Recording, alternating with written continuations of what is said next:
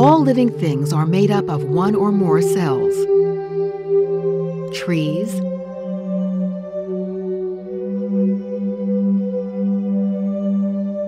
elephants,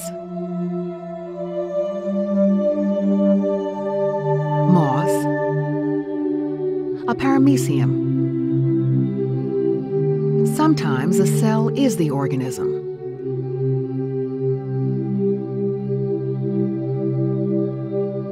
Single-celled or unicellular organisms do many of the same things as multicellular organisms. They grow, eat, excrete, and reproduce. There are two basic types of cells. Those without nuclei are called prokaryotes. Their DNA floats freely through the cytoplasm. In eukaryotes, a cell nucleus protects the DNA. Single-celled organisms can move in different ways. This paranema, 1/50,000th of a millimeter long, has an especially thick flagellum that pushes it forward. Other organisms have cilia,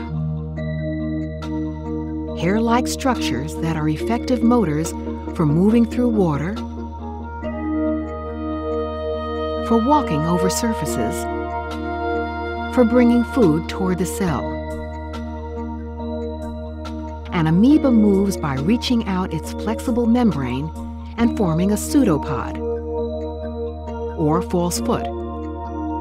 The cytoplasm of the amoeba streams into the pseudopod, and the rest of the cell follows.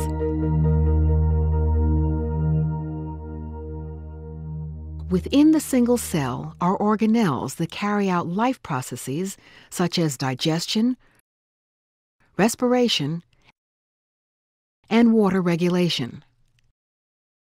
In this paramecium, the contractile vacuole collects excess water.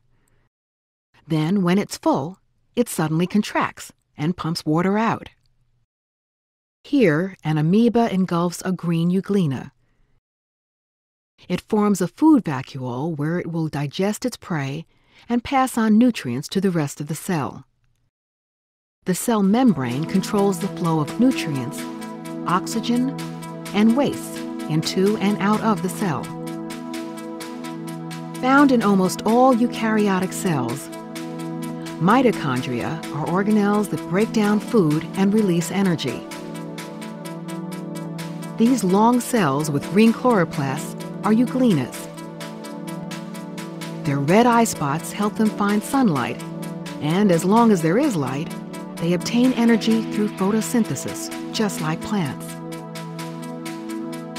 A species must be able to reproduce, to pass on its genes to the next generation. When a single-celled organism reproduces, it duplicates its DNA, with each daughter cell receiving a complete copy of the parent's genes.